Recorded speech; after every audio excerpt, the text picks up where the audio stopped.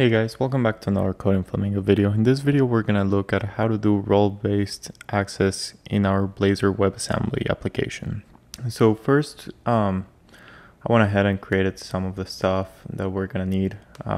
So this is all straight from the Microsoft documentation. I'm gonna link it down below in the description, same as the GitHub code for this. So if you wanna see the code or anything down below, you can always go there and see it. But now let's get into it. So I went ahead and created the custom factory that they require. I put this under the services, and basically if we look through the code, which you should always do, not just blindly copy it from the documentation, we see that it goes through the claims, and then for each claim that it's a role, it adds it, and then there's a claim. And so if you have more than 5 groups in AAD, it just says has groups. It doesn't give all the groups because there's a limit on how big the tokens can be. So if it has groups, it'll go through and it will actually call graph.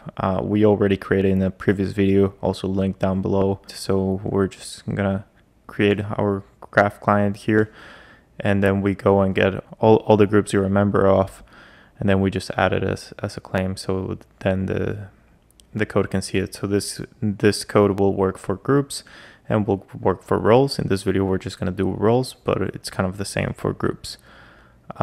We also need kind of like this, just is directory objects and like how it looks, just to be able to deserialize it.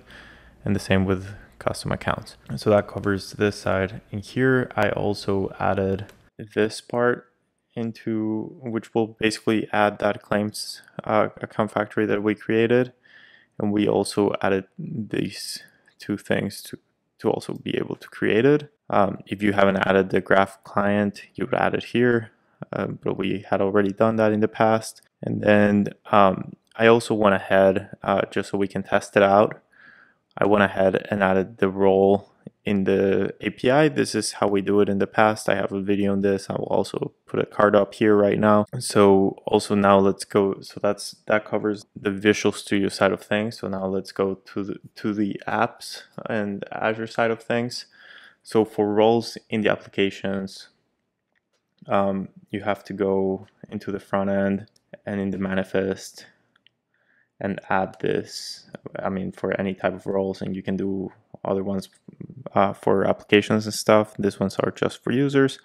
I have a video on applications also, so if you want, you can check it out. So you basically create like what types are allowed, then the description of the role, display name, and the value. ID is just a random GUID. It's enabled, always set it to true, and the origin is the application. So in here we created 2 roles. We created a read-write role and a reader role, and this is to show 2 different users and how it would look. I did the same on the client side because we're gonna need that for the client side since this is a Blazor WebAssembly. So if we go here, and the client and server don't have to be the same, but since we're doing the same, it should be the same, but it doesn't have to be. Like, you can call this whatever you want. Doesn't have to match the server because in the code it's going to be referenced differently. But I also created the reader and the read write.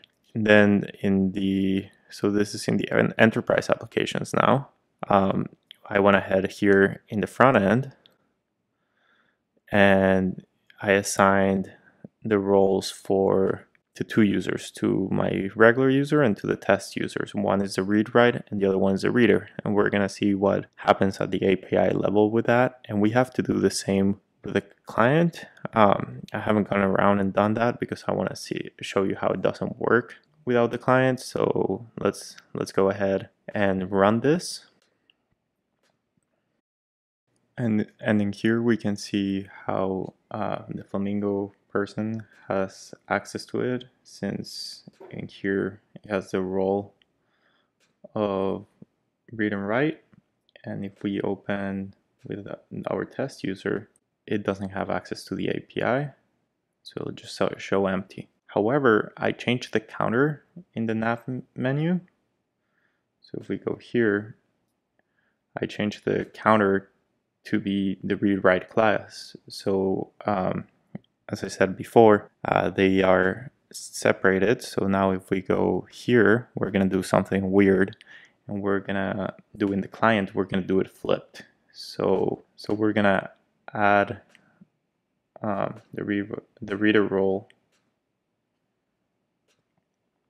although this is the wrong code in Flamingo. We want to add a user and do Flamingo, and for him we're going to add the reader role, even though in the other one was read write. And the test user, we're going to add read write.